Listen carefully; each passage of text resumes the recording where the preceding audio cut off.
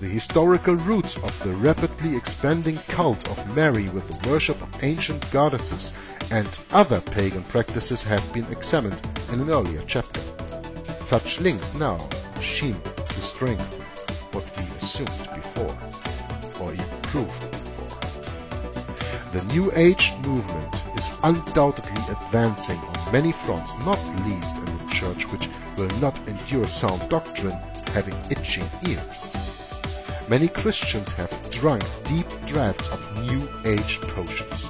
For example, holistic health, hypnosis, yoga, inner healing, meditation, psychical research and awareness training, and many have imbibed new doctrines and heresies based on the humanistic and positive thinking of Teilhard de Chardin, Norman Vincent Peale and others, which provide the Church with its emphasis on an earthly kingdom now, the social gospel and society reconstructed for Christianized with kingdom principles for the Lord's return.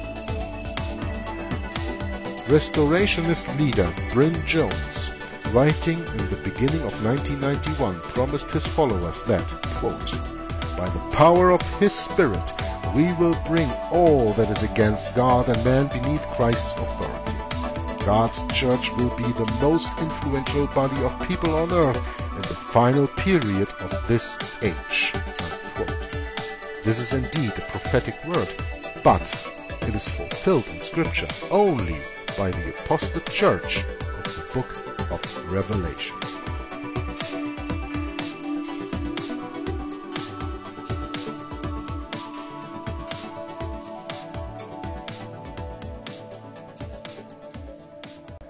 Hello and welcome everybody to a new video from Joggler66, Hour of the Truth. This one's called Persecution and the Inquisition, and it deals with chapter 14 of the wonderful book I'm reading for the moment to you and discussing with you, All Roads Lead to Rome by Michael de Semlyen. Persecution and the Inquisition. Also, of course, we know this is a subject like the Vatican and the political power, like the things we've spoken to about before. This is a subject like martyrs and saints, previous chapters. There you can write your own books on. You can even write probably your own complete libraries on. And books and libraries full of have been written about this subject, especially persecution and the Inquisition. The wonderful book from John Foxe, Acts and Monuments, which is better known as Foxe's Book of Martyrs, is only one of those. And Horae Apocalypticae from E.B. Elliott is a wonderful work that explains the Revelation, the whole book of Revelation also, including the persecution and the Inquisition going on in there. There are so many books written on this subject that I don't even know where to start. Everything is interesting to read in that regard, because this is history that is suppressed today. When about 60 years ago or 50 years ago, also in American schools, it was still at that time obligatory to read books like Foxe's Book of Martyrs, or at least in the churches, while getting educated in the spirit of Christ.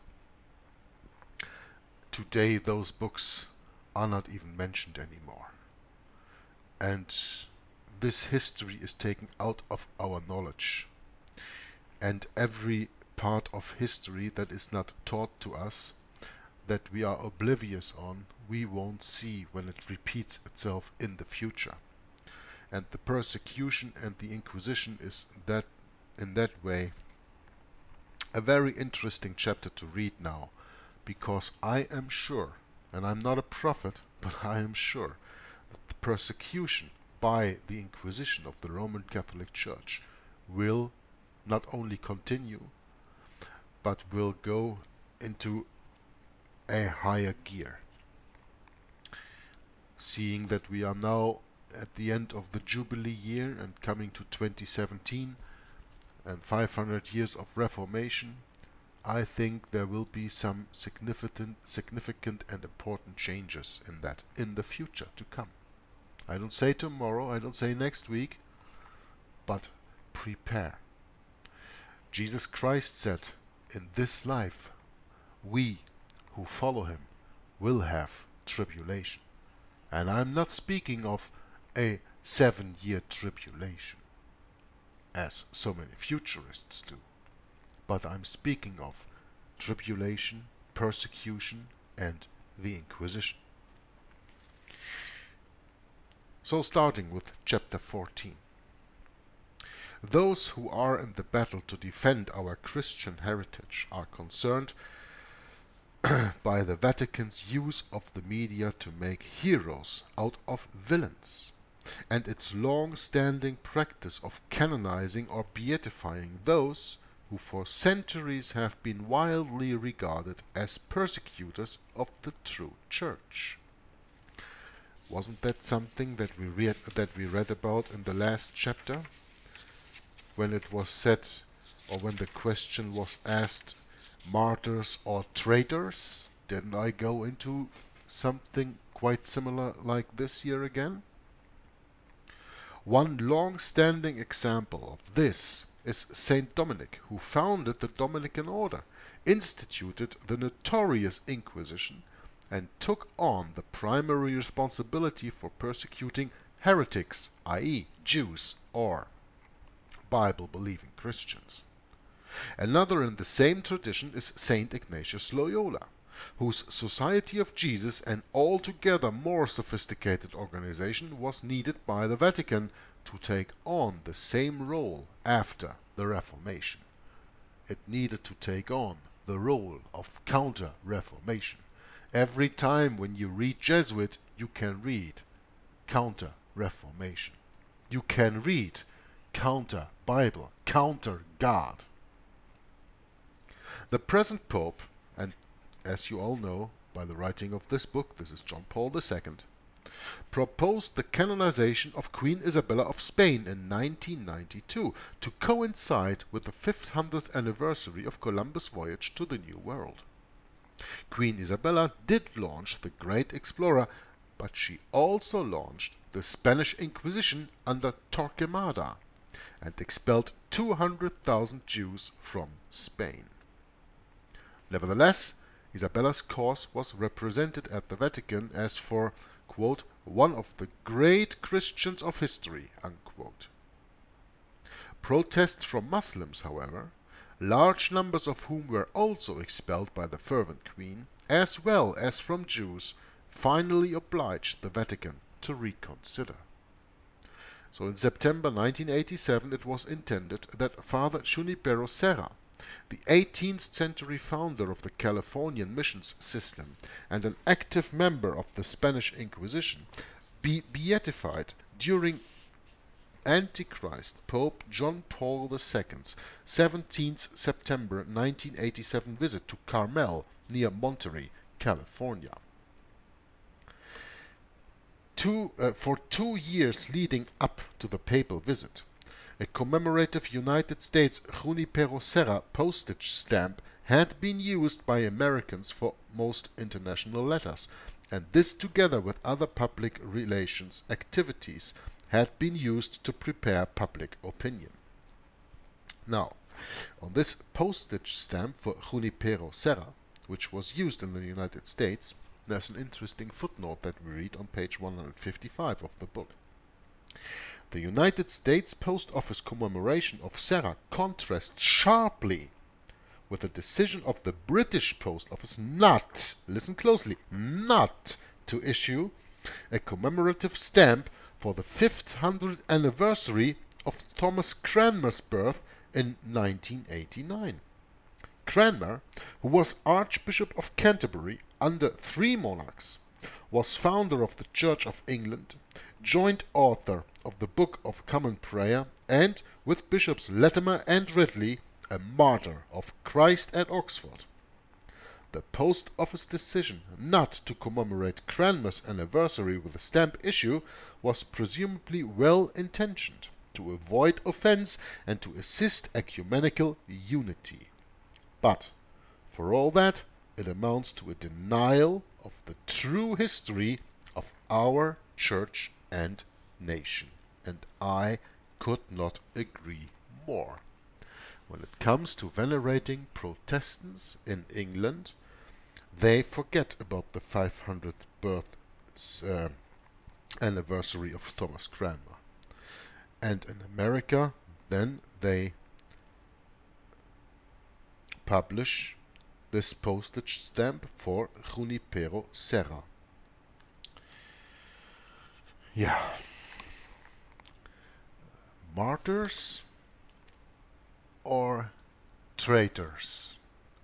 What does the Roman Catholic Church actually celebrate?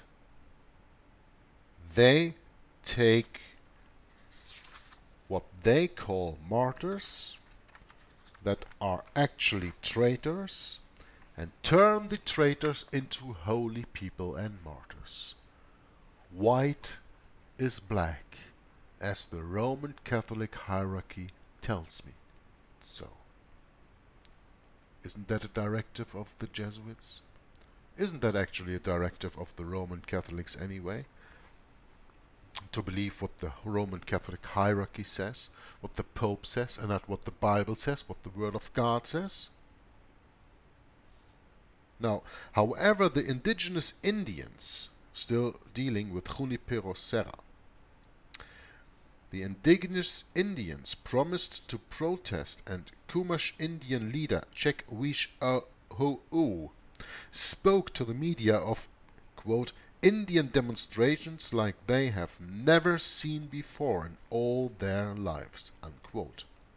He recalled the experience of the Serra mission, when conversion was a brutal process. The Indian people were, quote, brought through baptism into slavery, unquote. They were beaten with whips, chained in shackles and stocks, made to work the crops and construct mission buildings, and they died like flies. And when you came to the big persecution of the American indigenous people in the latter part of the 19th century, wasn't there a person who said that only a dead Indian is a good Indian? The American press reported that a Vatican spokesman had said that the Pope did not beatify Father Serra, quote, because of problems with timing and Vatican procedural requirements, unquote. Well, this is, of course, a very, very weak excuse from the Roman Catholic Church, eh? Because of problems and with timing and Vatican procedural requirements? Come on. However, strangely, the Catholic Herald subsequently reported that the Pope did actually beatify Father Serra during the visit. But, listen closely, the press was so much preoccupied by his meeting with Clint Eastwood, you know, that actor, the mayor of Carmel, that perhaps for that reason, perhaps, yeah, they may not have covered the beatification. So this is what they do. This is what they always do. They put something else in the news in front of you to keep you busy, and behind the scenes they do everything they wanted to do all the way anyway.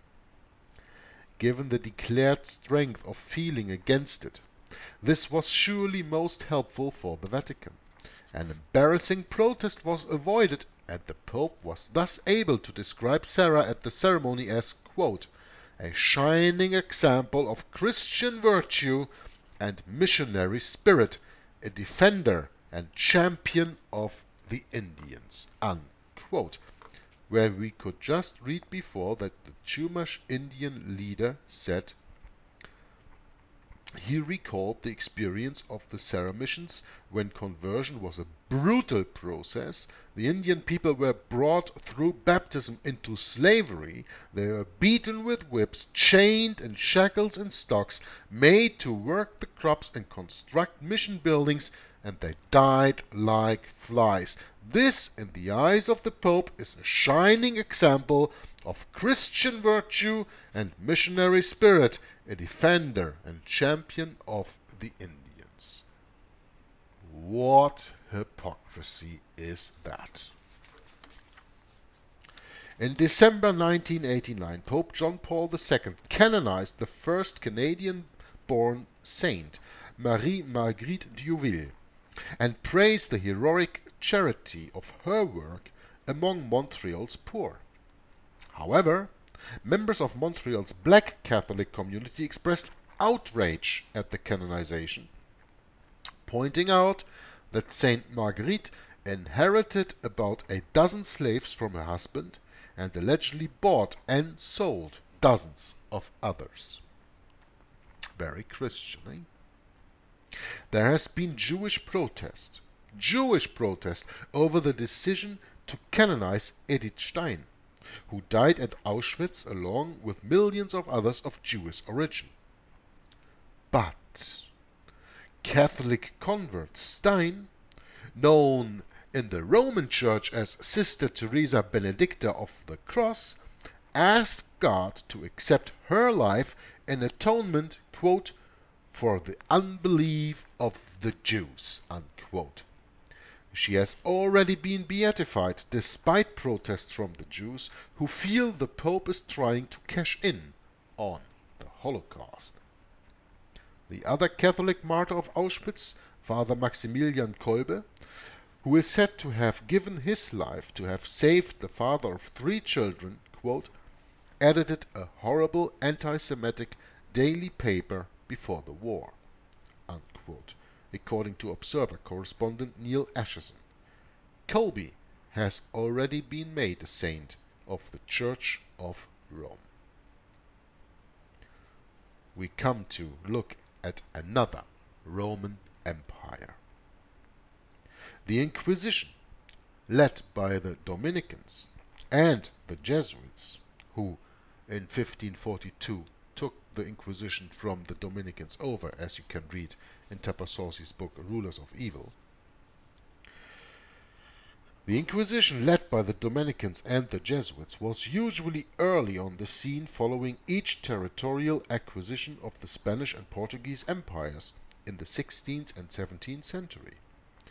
The methods used, which all too often were similar to those used by Serra in California or the Nazi-backed Ustashis in Croatia, sowed the seeds of reaction and aversion that have proved to be a barrier for true missionaries ever since.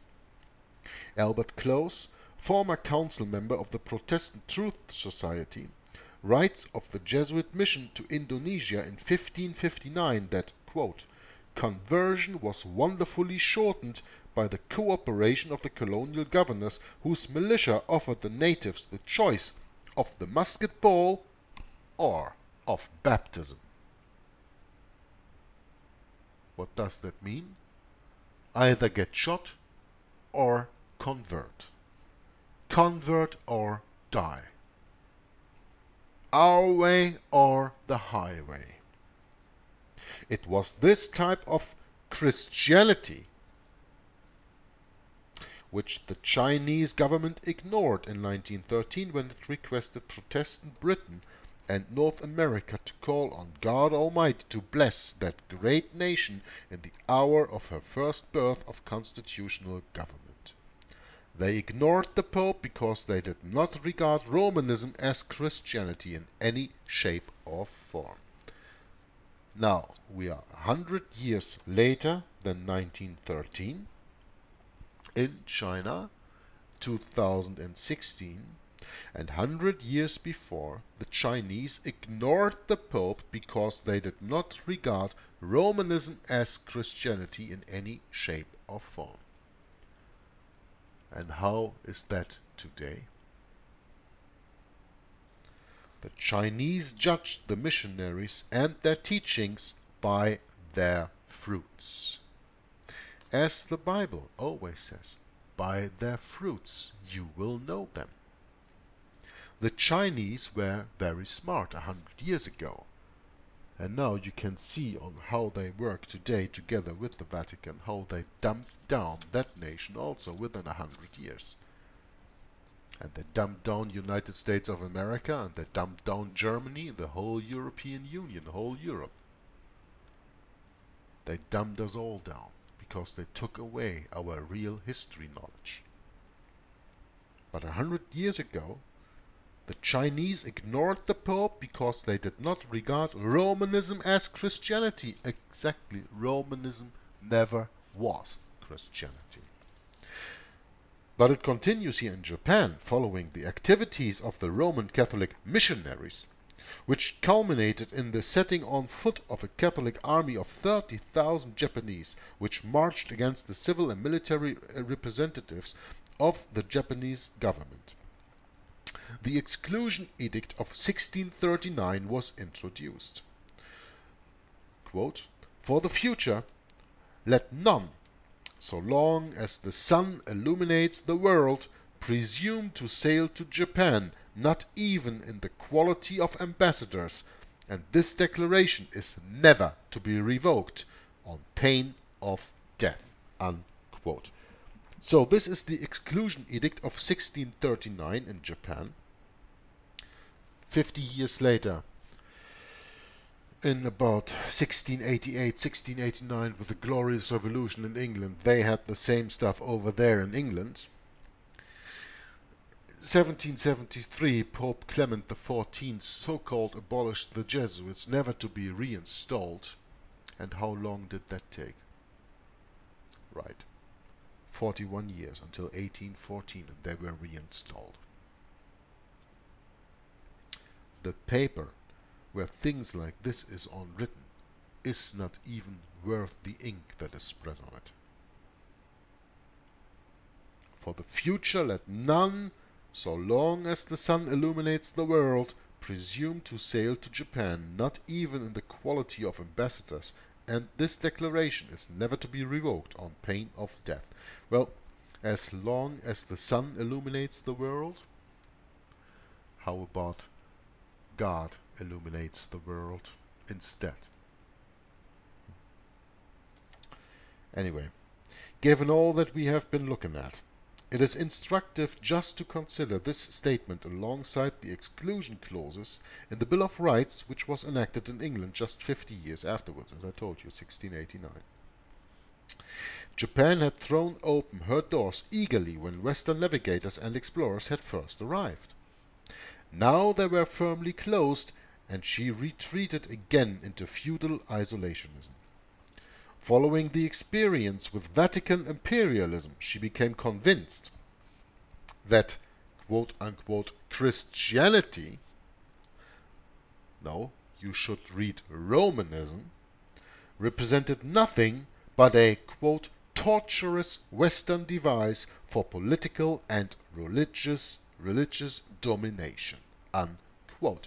That is the problem. It's always Christianity that they misuse, and they give Christianity, they give Jesus Christ, they give the gospel, they give the loving God of this world a bad name. And I know the Bible says Satan is the God of this world, but I still say that our Creator is in control of everything. So the God of this world, to me, still is my Creator, the God of Abraham, Isaac, and Jacob.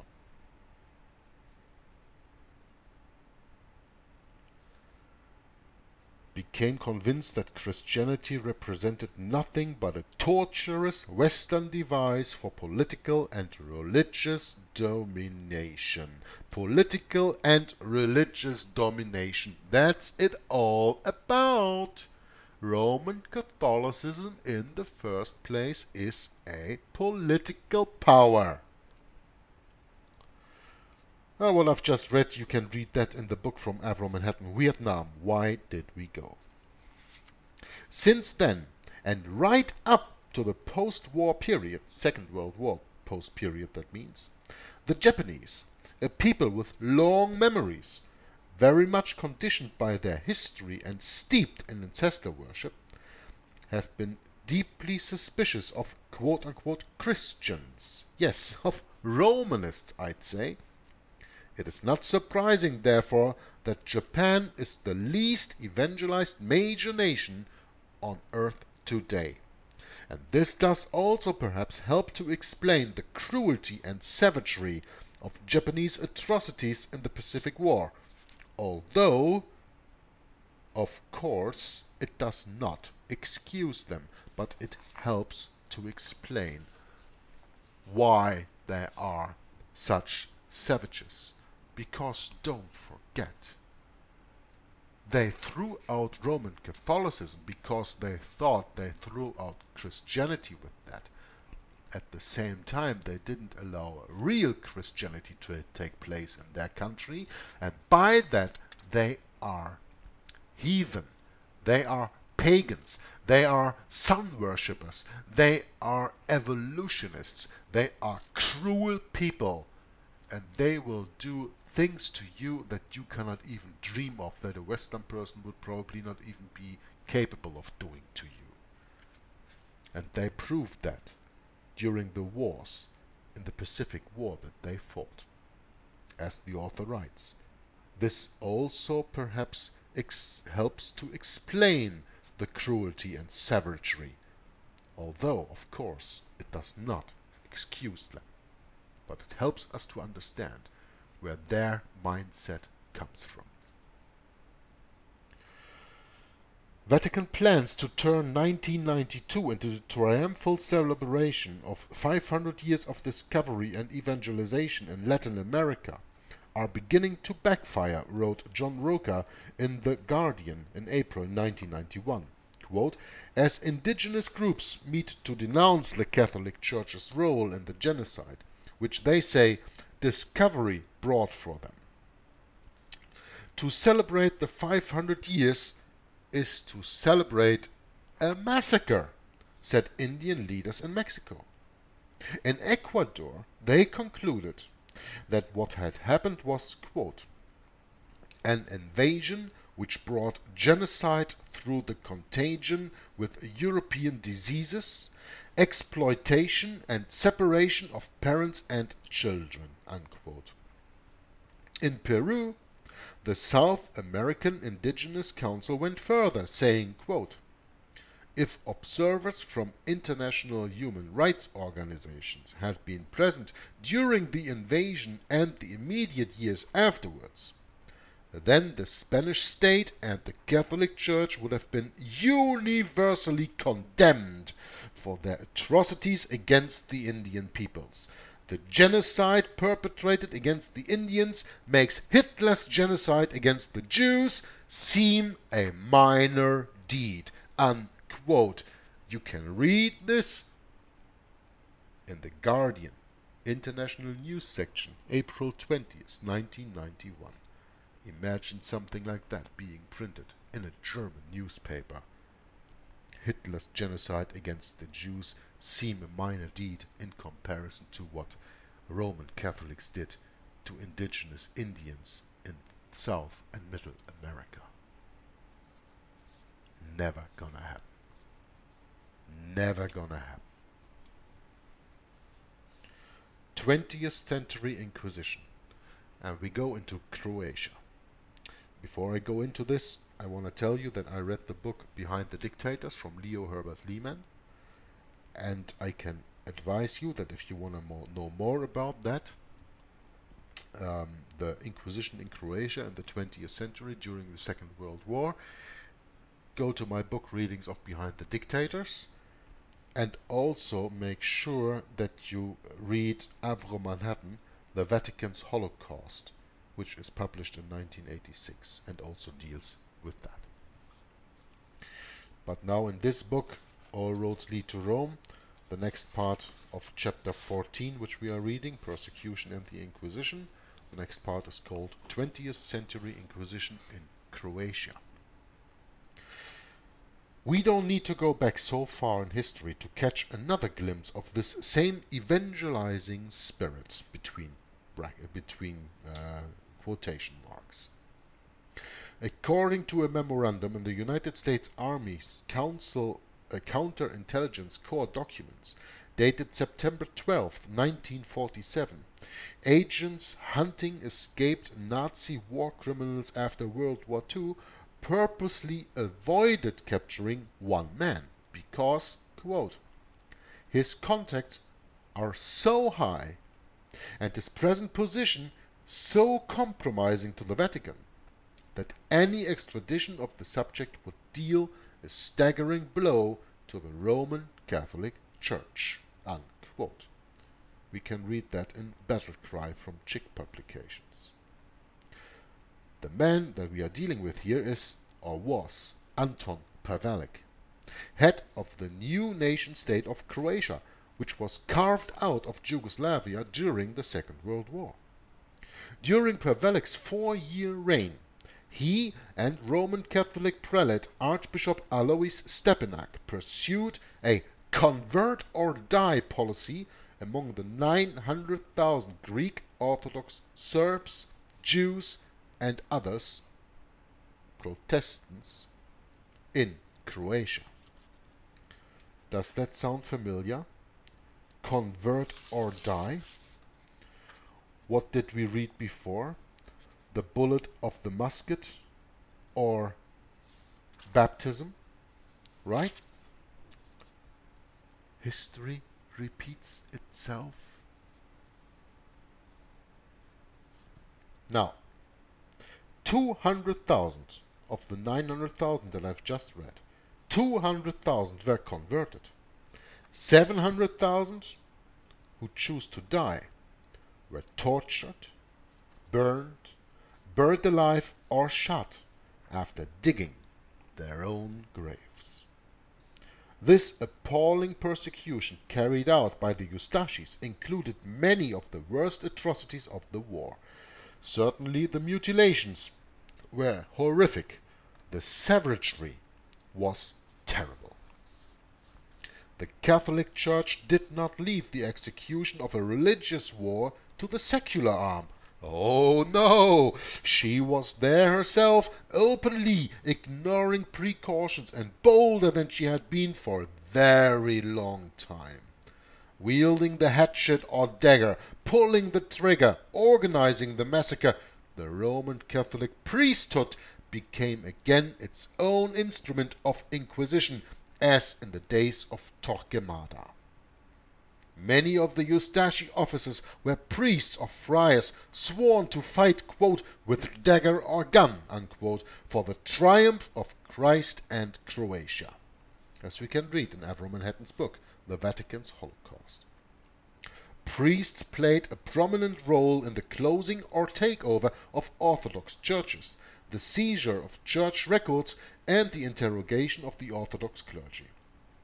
They also supervised concentration camps and organized the torture of many of the victims. French author Edmond Paris, who was born a Roman Catholic and has written a very thorough account of this terrible massacre, Convert or Die, has said, quote, "It is difficult for the world to believe that a whole people could be doomed to extermination by a government and religious hierarchy of the 20th century, just because it happened to belong to another ethnical and racial group, and had inherited the Christianity of Byzantium rather than that of Rome." Unquote. Convert or Die, from Edmond Paris. The world doesn't in fact know, and is thus unable to understand fully what has happened in Yugoslavia again in 1991 and also in 1998 and 1999, which of course happened after the writing of this book. Again, the Serbs were persecuted, and of course the Serbs were alleged being the perpetrators. So the Roman Catholic Church used the same policy over and over and over again. They did it during World War II, they did it in 1991 in Yugoslavia. That was when communism broke down and they broke the country in pieces again. And then you had the atrocities that were committed between 1998 and the year 2000, which I remember as a German quite well because the German military even went there. And again, those were deeds committed against the Orthodox Serbs. But of course, it was differently told in the media, which is totally and 100% controlled by the Roman Catholic Church, as you of course know, through papers like Inter Mirifica and Miranda Process. I cannot help myself every time to repeat this. Whatever you read in the media is Roman Catholic propaganda. Writing in September 1991, Sunday Telegraph writer Andrew Roberts expressed surprise that, quote, in the present crisis, almost the entire Western media have chosen to champion the Croats, unquote. How does that come? Because the Croats was a country carved out of Yugoslavia during the Second World War and was completely Catholic, huh? Ah, it was Catholic. Oh, so he goes on to ask the question, quote, how are the Serbs expected to react to the decision to adopt the Ustaši's checkered symbol as the Croatian national flag?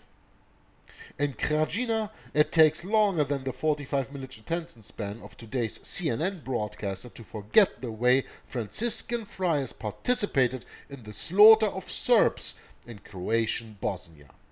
Orthodox Serbs were promised protection if they converted to Catholicism, and were then killed after they entered the churches as the priests looked on. Unquote. We can read that in the Sunday Telegraph from the 15th of September 1991. In his authoritative book Roman Catholicism, Professor Lorraine Bettner records his own reaction to such enormous crimes being covered up at the time and since. Quote, most astonishing was the manner in which those crimes were ignored or hushed up at the time by almost all news services, although similar massacres of Jews in Germany were given the widest publicity. Another demonstration of how subtly and efficiently Roman clericalism exerts its influence over the press and radio. But now a French author who was born a Roman Catholic has told the story in his fully documented books, The Vatican Against Europe and Genocide in Satellite Croatia. Another French author, Hervé Laurière, also a Roman Catholic by birth, has recorded the same events in his Assassins in the Name of God.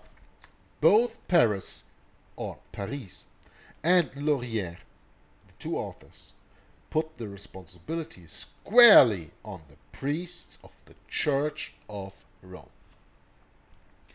Unquote from the book Roman Catholicism by Lorraine Bettner. By the way, a book that I will in the future read on my channel too.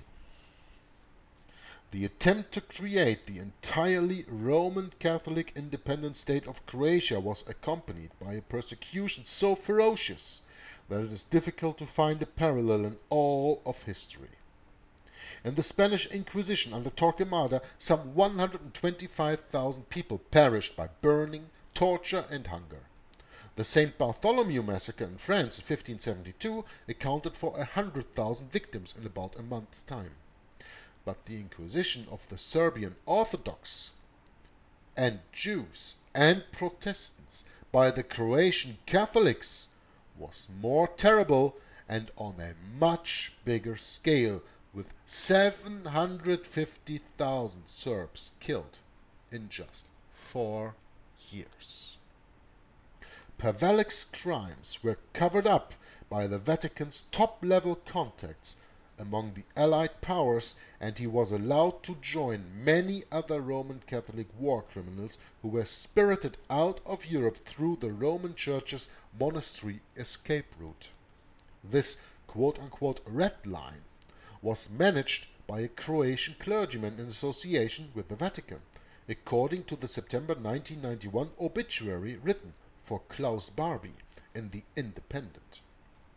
In 1959, Pavelic returned from Argentina and Chile for medical treatment in a German hospital in Madrid, Spain. On the day he died, a few months later, his personal benediction was given by Pope John the 23rd. His collaborator in these unspeakable crimes, Alois Stepinac, was made a cardinal by Antichrist, Pope Pius XII, Hitler's Pope, Eugenio Pacelli, after the Second World War, although he was arrested in 1946 and sentenced to life imprisonment by the Tito regime of Yugoslavia at that time. Stepinac had twice visited Pius XII in Rome in 1942, reporting on the conversions of 244,000 Serbs to Roman Catholicism. Remember, they killed the other 750,000. His death in 1960 aroused a powerfully orchestrated concert of lamentation and praise in every Catholic country. He had been treated like a martyr in Roman Catholic circles because he had been held for 5 years under house arrest. Cardinal Spellman in New York even named a parochial high school after him.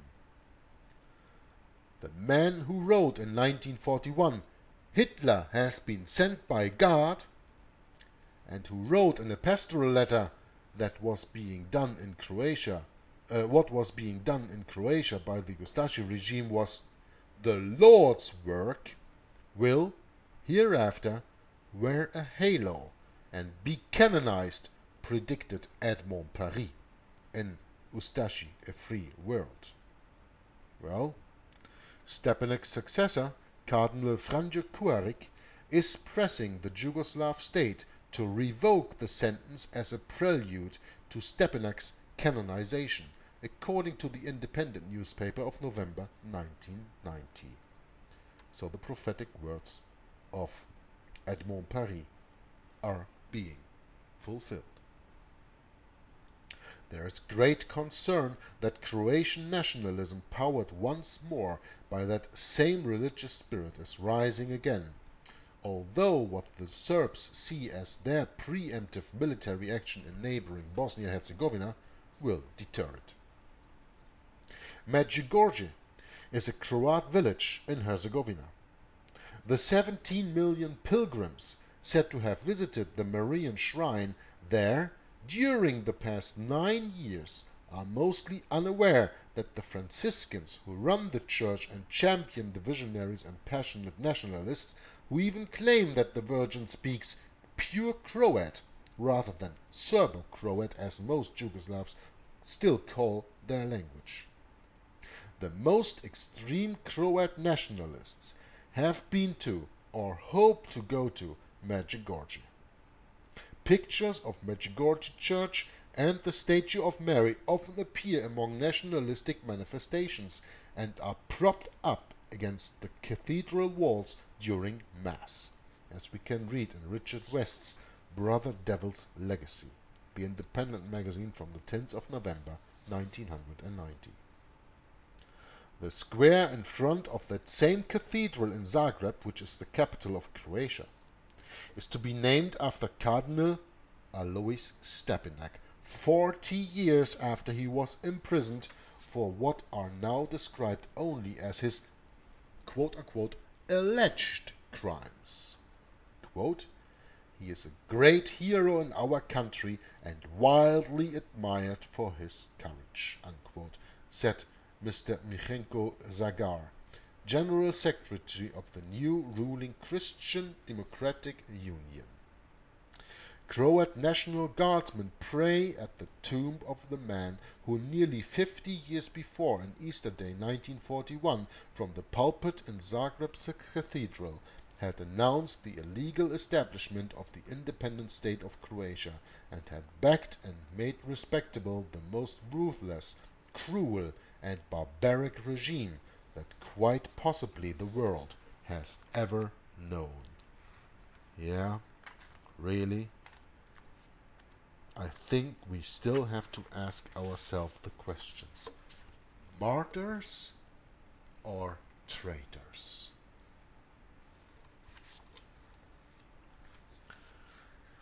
The modern Inquisition, this chapter ends with.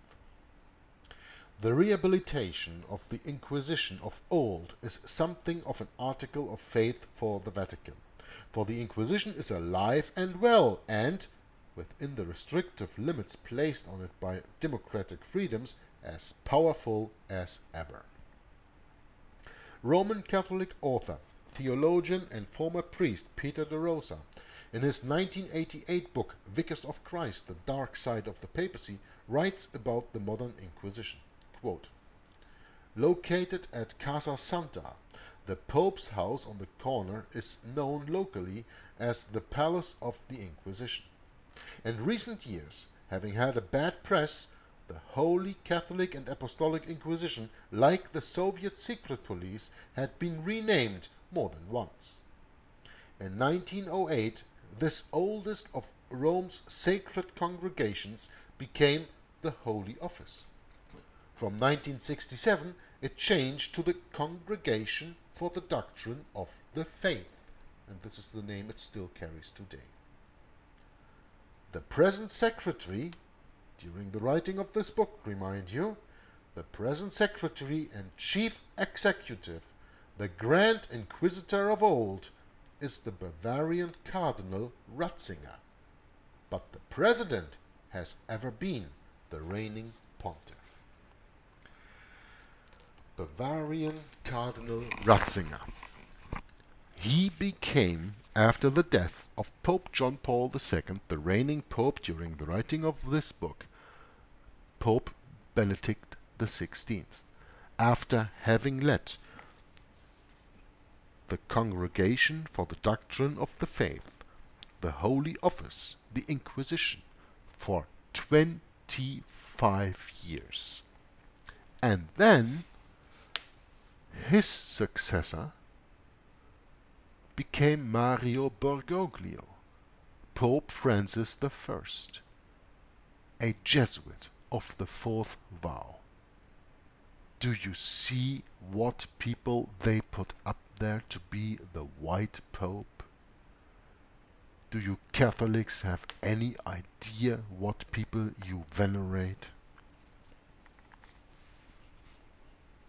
Elsewhere, Professor de Rosa describes Ratzinger, quote, the Pope's right-hand man, picking up the phone and calling a priest in Los Angeles, telling him either to suppress his researches into the views of bishops on celibacy or to pack his bags and leave within the hour. It is not surprising that theologians are removed from their teaching posts, priests are suspended from office for opposing non-infallible teaching. It is not surprising that a bishop is disciplined for acting as Jesus acted, ministering to the downcast, refusing to excommunicate anyone who has sincerity or love in his heart. Unquote. It is this same Cardinal Ratzinger who has pronounced on ARCIC, you remember that is the Anglican Roman Catholic Interchurch Community, and ecumenical progress, seeking more concessions on the doctrine of salvation and the role of the Church. In the high-profile Vatican of the last years of the millennium, the Cardinal's public image is important too. According to the Catholic Herald, quote, austere Cardinal Joseph Ratzinger, dubbed in Italy the Latter-day Inquisitor for his doctrinaire guidance as prefect of the Congregation for the Doctrine of the Faith, is tipped to become the start turn of a new Italian television station. Unquote. The article says that the Vatican strongly denies financing it, and the initial cash was provided by two Roman Opus Dei businessmen, as we can read in the Catholic Herald, January the 13th of 1989. Opus Dei. We already dealt with them in this book. Look it up. Another extreme secret part of the secret society of the Society of Jesus. So, and because chapter 15 is quite short, only 2 pages altogether, I will go into chapter 15, which is called Concern of Roman Catholics, and read that to you too. But before I do that, I have to tell you this Concern of Roman Catholics deals with a website that you can look up that is called mostholyfamilymonastery.com. www.mostholyfamilymonastery.com in one word.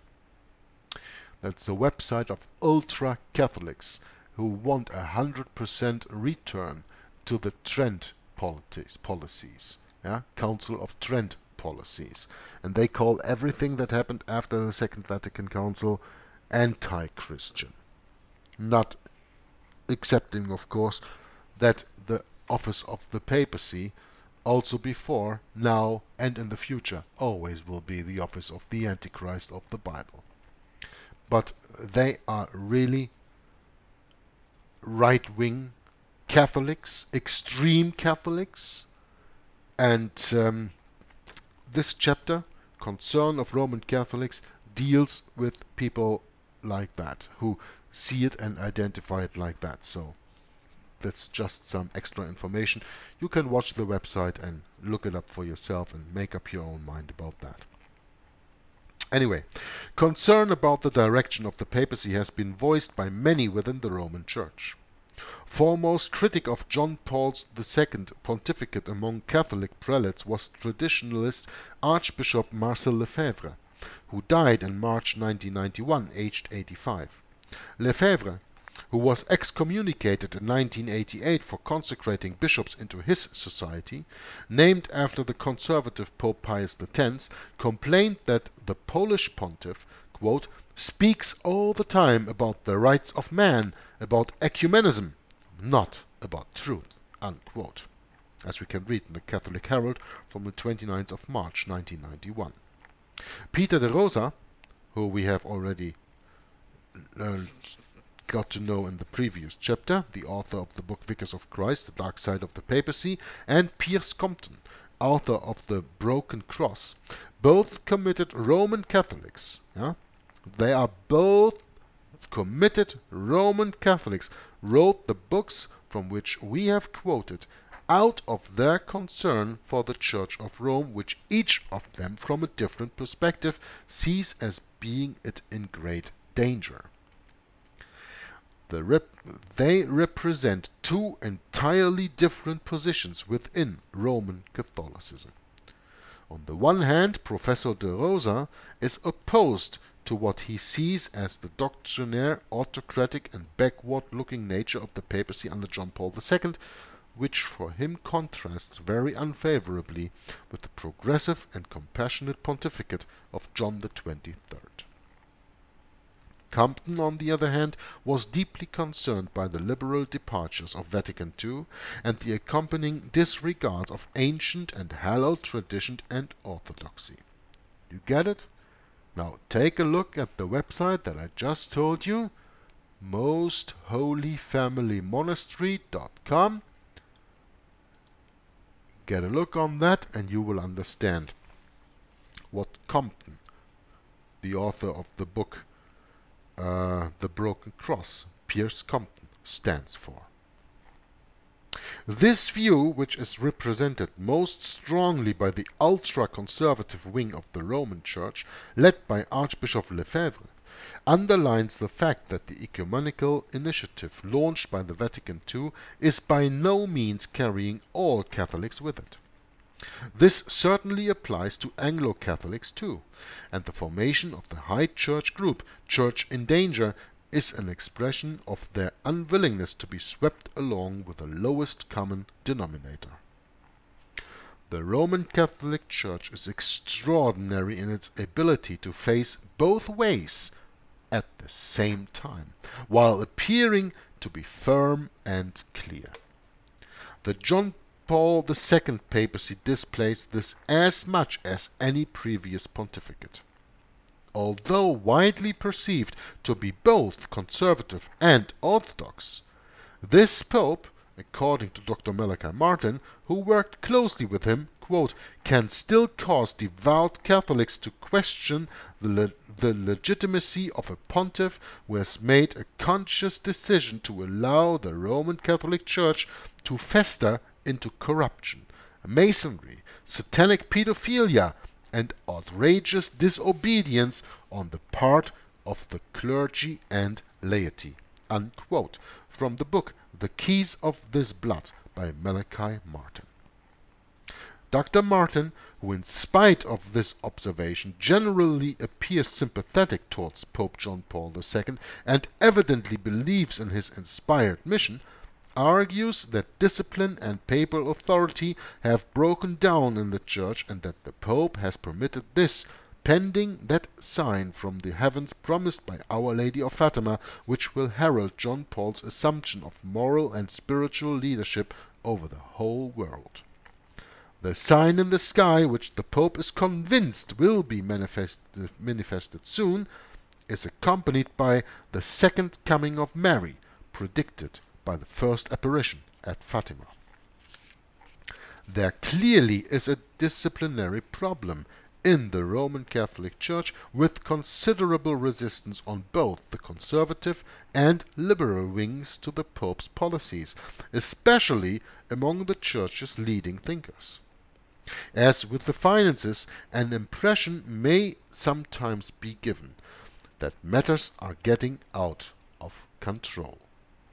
However, the great majority of Roman Catholics remain unswervingly loyal to the Pontiff and to the authority of the Vatican instead of the authority of the God of the Bible. And the discipline of the whole institution is perceived by the public at large, at least to remain as solid as ever. The unequivocal positions apparently adopted by the present Pope, his firmness with liberal theologians, his strong moral stance, all go down well with committed Catholics and, significantly, with many evangelicals too.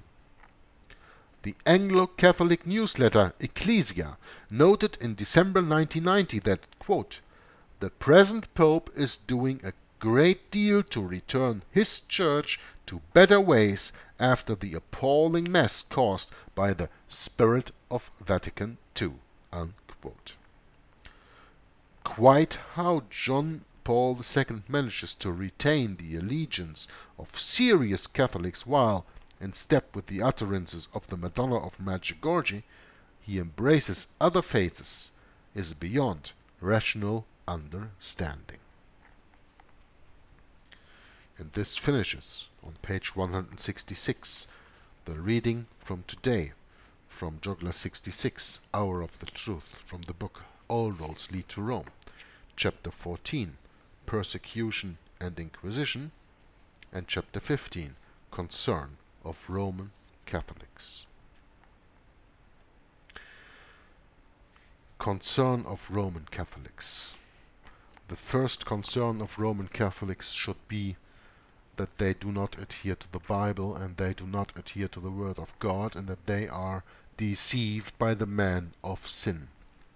That should be the first and foremost concern of Roman Catholics. That, of course, was not subject of this little chapter that I just read. And this, of course, is not subject of any Roman Catholic anyway, because they think that their catechism, which is a compilation of Bible teaching and man teaching, is much more worth than Bible teaching, the Word of God alone. And that's why, if a Roman Catholic is not returning back to the Bible, he will always be a lost soul. And that is why I hope that you all understand that I am not speaking against Catholics, against the people, but I'm speaking against the hierarchy and the belief system of the Roman Catholic Church, which has its roots in Babylon. As you of course know, when you followed my reading of Babylon Mystery Religion, and maybe the reading of Rulers of Evil, and maybe the reading of Behind the Dictators, and this one, and maybe the next one, then you will finally understand that Roman Catholicism is not Christianity, as it is also stated in this book, as I've read again and again and again and over and over and over again. So that finishes my reading for today, and Joggler66 from Hour of the Truth signing off says, God bless you until next time, and bye-bye. We, as Bible-believing Christians, we know that the hand that is behind ISIS, the hand that is behind Al-Qaeda, is the same hand that is behind the United States of America government, that is behind the European Union government, and that is behind all the armies in the world, and that is behind all these mercenary companies out in the world, like XE, or formerly called Blackwater, run by Knights of Malta, etc., etc. So this is something that you really have to understand. This is all just a theater. And the point is, where is this theater going to lead to? When you are a Bible-believing Christian, you know that in the end times, Jesus warned us in Matthew 24, there will be wars, and rumors of wars. And we know that the Antichrist, by peace, will destroy many. And so on, and so on, and so on. I could start citing the whole Bible up and down right now with citations like this to tell you what it's all about. But I don't have to sing to the choir or preach to the choir. You, as Bible-believing Christians, already know that. So the only thing that I ask of you is don't be caught in their game. Because when you are and you play their game, you have to play by their rules. And their rules are not Christ's rules. So the only thing that I can advise you of is, okay, take that information in, what happens about there, pray for the people that these victims are being taken good care of, and that they are just deceived people, that they maybe have a chance by going through this situation. Maybe they have a way to find to Christ in this way. Maybe they have a way to find to the real truth. I mean, these people are Muslims and coming from Muslim countries and coming to so-called, quote-unquote, Christian countries. Of course, the Roman Catholic Church is not Christian. Of course, the Protestant churches today don't preach any protest anymore. All right, I know that. But still, here and there, it is possible that a grain falls on the ground that can fall on fruitful ground, even with these refugees and the whole situation that is coming up. And that is the hope that we should have as Bible-believing Christians, and that is the prayer that we should use every day when we address our Lord, to pray for our enemies as we pray for our friends. Because Jesus said, love your enemies and love your neighbor.